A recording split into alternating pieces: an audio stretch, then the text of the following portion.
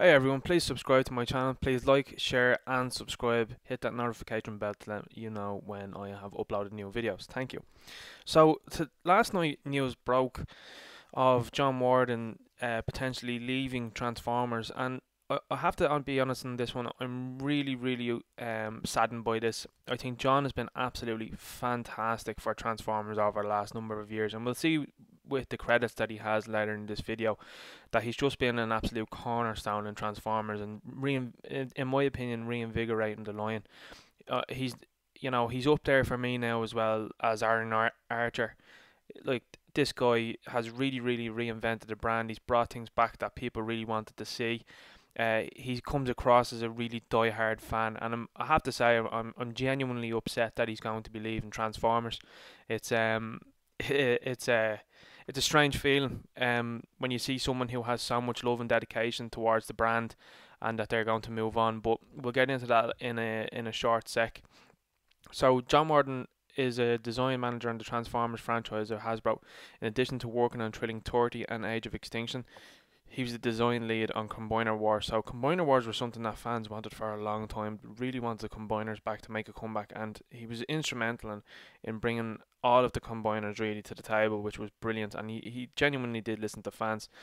So these are toys that John had a hand in designing. So Scrapnel and Reflector, the Insecticon. So I actually enjoyed that toy. I thought it was really good. The Voyager Brainstorm was great. Roadbuster, I loved that Thrilling 30 Roadbuster. Skybite and Whirl. So Whirl is one of those obscure characters that was in the comics that John decided, look, we'll bring this guy in. Leader Jetfire again, and we also have to credit the Japanese individuals that were also involved with the design of those toys as well. So a big credit to them too, because those toys again are cornerstones for what came later, in my opinion. Age of Extinction, so the robots in the skies, the one-step changers. I suppose they were kind of a little bit hit and miss. You know, some people liked them. I think it was a gimmick that Hasbro tried out. It didn't. It obviously sold because they still kind of continued them in a way. So you have your Generation Series M4, you have Deluxe Class Autobot Drift, a nice figure in my opinion that's just been used as well too for the Studio Series line. So I mean, clearly highly thought of, and they obviously didn't think that they could improve on that design too much. Bumblebee, Crosshair. So Crosshair had an incredibly difficult design in that he actually had a trench coat in robot mode, and in my opinion they really pulled off Crosshairs really nicely. High Octane Bumblebee, Hotshot, Lockdown. So Lockdown was one of those funny toys as well too. That was a difficult one to translate due to the way he looked in the movie. Voyager class Autobot Drift. That was a helicopter, more of a repaint. Autobot Hound. So again, Hound had a really odd look when he transformed. So I know with the movies that they try to get the concept art, and sometimes the concept art doesn't actually reflect what's in the final form of the film. Evasion Mode Optimus Prime, again I think they did a fantastic job there of translating that, because in the first couple of movies Optimus had a very specific look, and the Invasion Mode he had a flat nosed truck which was totally different from what he had before. So to transform him into something that looked like what he did in the previous movies when he transformed in Age of Extinction was really impressive in my opinion. Galvatron, I think that was an unfair one to give Hasbro really, because they just basically cube formed, turned into kind of Lego and transformed. So that was a difficult one in my opinion. And Leader Class Grimlock, I love that Grimlock, to be honest. So Generation, your Combiner Wars here, you can see the amount of individuals that he had here that he worked on, and I have to say there's not really a bad bot in the bunch in my opinion. I think they're all really great. And the big one for me was Devastator. I absolutely loved Devastator. Just a really fun figure. It was enormous. Great to see Devastator return, and the love that was shown to him was really interesting in my opinion. As far as I know, I think John knew of or had some hand, I think, in Titan class Metroplex. So John, I think one of the biggest legacies that John will have will be he was really instrumental in bringing the Titan class into play, and we'll see in a moment as well why. We've Titans Return. So there was a vote for that one, and we can see all of this now. Headmasters wouldn't personally be my preference, to be honest. It's just not for me, and I mean that's okay. Some things are for some people, some things are not. So I think what's important, what John did was with Titans Return, he introduced this play pattern that you could swap heads and stuff, and then also as well have this idea that went forward and had bases. So he had Fortress Maximus with Cerebros and Emissary. So it was interesting to see that with those he had electronics with Cerebros, and Cerebros did talk. Then because we had Fortress Maximus was actually a fan voted character if I remember correctly. And then Trypticon, I think, was another fan voted character. So Trypticon came then the following year. So two really nice figures. I think Trypticon had some early issues with the hips that broke, but I suppose later versions of that improved. But yeah, Fortress Maximus is a great toy, and it turns into a brilliant base and brilliant robot mode in my opinion. And then the fact that it's a dual headmaster as well too is a cool thing in and of itself. Even though headmaster wouldn't be my biggest like or want, I still bought Fortress Maximus, and I love Trypticon. Next then we have the Last Night, the Premier Edition. So I think this is kind of, in my opinion, this was the genesis, the beginning of the Studio Series line. I think they tried out and seen what they could do with this Premier Edition stuff, with a little bit better paint and a little bit better looking boxes, and I think that's what evolved then into the Studio Series line. So we've Drift, we've Barricade. That Barricade's toy is phenomenal in my opinion. Crosshairs, Decepticon, Berserk, I really like that one. Dinobot Slash, Dinobot Slug, Steelbane. I like Steelbane even though he didn't appear in the movie. We've got Strife, Voyager class, Autobot Hound. So Hound was another difficult one to do again because he changed forms between movies. So I think that's a tough one to start up. Leader class, Dragonstorm. I like Dragonstorm a lot. Voyager class Scorn, I think for me was probably my favourite part of the line, to have the Spinosaurus Transformer in a larger scale. It's great to see those Dinobots become bigger scales rather than having them smaller or just stuck to deluxe classes, which is way out of scale. So we come on here and we look, then we've Generations Power of the Prime. So another thing that John will be remembered for really would be play patterns, that there was he involved gimmicks in the lines, which I think was a great idea, and it harkens back to what Aaron Archer did with the Unicron trilogy. So the three parts of that trilogy had some sort of gimmick to it, like the transforming stuff is a gimmick in itself, but to add on to it as well, I think brings added want and a difference to it. So we see all the Prime Masters here. The deluxes, we brought Jazz in. We have the Dinobots, who were combiners then, because a lot of people requested that, particularly because they appeared that way in one of the IDW comics, as far as I know. It was either IDW or Dreamwave, one or the other. And then we had the leader class evolution pack. So this was an interesting idea in that they had kind of, and I thought at the time it was a bit of a missed opportunity that they didn't use Starsaber, because Starsaber was a smaller character that could kind of power up and put on a mech suit, and evolve basically into a bigger, stronger Transformer. So I was surprised that they skipped out on him, but I don't know what the plan is for him in the future.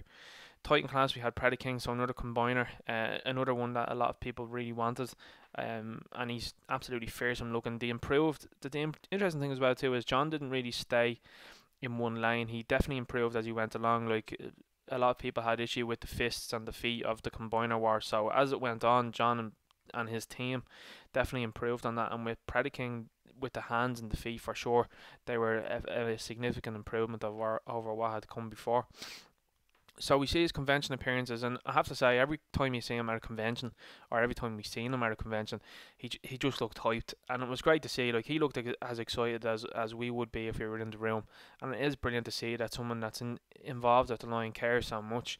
So we have him from BotCon 2014, so I mean that's going way back to Toy Fair to 2020, and that seems to be our last appearance really of John in charge of Transformers. So we're just going to look at a couple of notes here, and I think there's something of interest really, particularly as we read on. So prior to Transformers, John worked on Star Wars, including Episode 1 and 2, and 300, Boba Fett, Shrek 2, Rave Master, and all Pokemon toys from 2000 to 2005, and was a co-signee on a patent for toy game convergence using Pokemon Think Chip Plus figures. So again, like, innovative stuff here. He's probably best known to Hasbro fans as the lead designer on all G.I. Joe figures and vehicles from 2006 to 2013, Sigma 6 25th anniversary, Rise of Cobra movie toys. I really enjoyed those. Pursuit of Cobra, including original designs Shadow Tracker, Jungle Viper, Zombie Viper, and Data Viper. So the Zombie Viper is absolutely outrageous looking. It's fantastic. 30th anniversary and Retaliation movie figures. So I like the Retaliation figures as well too. Some of the likenesses on them are really really good. Some of the 50th anniversary figures were also based on his concept vault work. So he's big into bringing characters back that are obscure characters into the mix, which really definitely adds to these brands, I think. At JoeCon 2011, Warden and Rick Alvarez participated in a Treasures from the Hasbro Archives panel, which revealed that a robot panther modelled on Ravage was intended for release with an unproduced Rise of Cobra Arctic Baroness figure. That would have been so cool. While Warden consistently denied that it was going to be actually Ravage, the use of Ravage design cues was intentional. Neither the Baroness nor the robot panther were tooled, with the panther in the photo being the only one in existence. His favourite Transformers are Roadbuster, so we got him in Thrilling 30. We've also gotten him in the Studio Series line, and I'm surprised actually to see that he didn't appear in the War for Cybertron trilogy just yet. I would love to see him return in that now. I love Roadbuster as a character, and it's such a cool name. Whirl, no surprise there because it was one of the early ones that he had to go on. Skylinks, he had 2 cracks at Skylinks, so it's clear to see that he really likes Skylinks. So he had the Combiner War Skylinks, good figure, I really enjoyed it. And then the Commander class one. So this Commander class was introduced under John's tenure as well too, and I think it's a really good idea that it's a bigger character than a leader class, and it opens up that price point then as well too for larger characters to come along that are bigger than leaders, but also our fan favourite characters. So Skylinks, it's clear to see. I think that Commander Skylinks is fantastic, and I think most importantly as well too here is Jeff Ware. So Jeff Ware was the first in the Commander class and was really an excellent figure. He has so much playability with him in terms of he can be a drop ship for Autobots or Decepticons, and that's a big factor itself that he has a flip chain symbol that you can recreate what was happening in G1 where Jeff Ware switched sides. He also comes up with a power up mode as well too, which is just insane, and I think that's just, it's so cool. So the last point that we're seeing here now, I think, is probably the interesting one, and it's going to factor into what John is potentially going to be doing. And again, I wish him all the best with what he's going to do here, and I think this is a brand that really needs some love, because I think in previous shows it's kind of been handled by people that I'm not sure really knew much about the brand or didn't really have an awful lot of love for it. Like the live stream of the Power Rangers brand not too long ago, it was a 2 minute pre-record or 2 to 4 minute pre-recorded clip, whereas you're seeing hour-long live streams for the likes of Star Wars or Marvel. I mean, Power Rangers that is Hasbro's brand now. It should be really getting a lot of focus, so that Hasbro can move on in the future and say, right, we're going to focus on Transformers, Power Rangers and G.I. Joe, and if we don't have the license for Marvel and Star Wars, that's okay, because they're eventually going to run out of product there on those lines, and I think as things are progressing. So Warden even expresses interest for a potential crossover with Power Rangers. Yes, he's serious about this. This is something that really piqued my interest, because I think this is a good idea, and particularly because Hasbro have bought over the Power Rangers, it could open up serious stuff for the Zords. The compatibility also then, Transformers bumping into Power Rangers, whether it be through an animated TV series or whether it be through a movie or whether it be through comics, I think would be a really good idea, and it's going to be interesting for a selling point what they're going to do there. As far as I know as well too, he's going to be also involved in Ghostbusters as well too, which is really really cool, because Ghostbusters is another line that I think can have a really big return, particularly with the plasma series that they have now, and I hope really Ghostbusters does progress on with Paul Rudd and Finn Wolfhard and the other characters that are going to be in this new movie. So I think ultimately I just want to say, like, a big thanks to John for what he's done over the last number of years. He's been absolutely phenomenal, and when you see the body of work that he's done, it's actually a sad day that he's going to be leaving Transformers, in my opinion, because he's just shown so much heart and he's shown so much love to the brand, and it's very hard to get those type of people, I think, into these positions. I would certainly hope that whoever replaces him at Transformers and Hasbro is going to bring the same love, the same enthusiasm, and the same, I suppose, fan pleasing, crowd pleasing, audience pleasing Transformers. I really really do. We look like we're moving into the Beast Wars section of things, which is interesting to see. I hope John is going to have some sort of hand, continue to have some sort of hand with what happens with Transformers going forward. The likes of Hot Rod and Rodimus Prime, there's been leaked listings of them, so I hope John was involved with them. And I know John himself had said that he would like to have another go at Metroplex. So to scale with the new Titans. I think that would be absolutely wonderful to see, and I hope John does have a hand in Metroplex. And I think a crowning achievement for John, and maybe this is his decision to have moved on, but he's been involved with the HasLab Unicron, and it looks absolutely phenomenal. It's given, the planet mode for it looks unbelievable, and I know Hasbro are working with the car designers on that as well too, but it just looks absolutely brilliant. I backed it straight away, and I'm very excited to see what comes with it, and I'm excited to have it in my collection. But I think that was John's crown achievement. So I mean, it's kind of like I think maybe it might be his opinion that he's leaving on a win.